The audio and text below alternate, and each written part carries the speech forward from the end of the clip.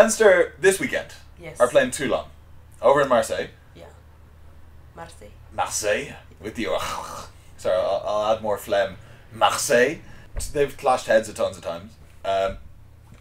Who would you say are favourites here? It's in France.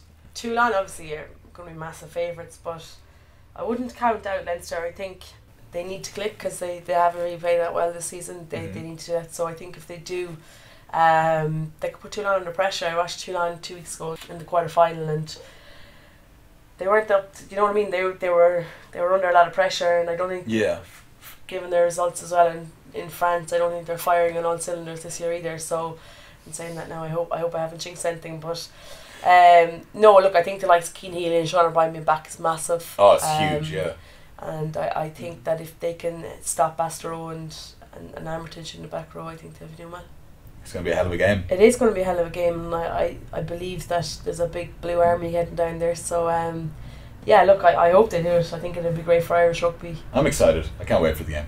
Yeah, it should be good. It should be very good.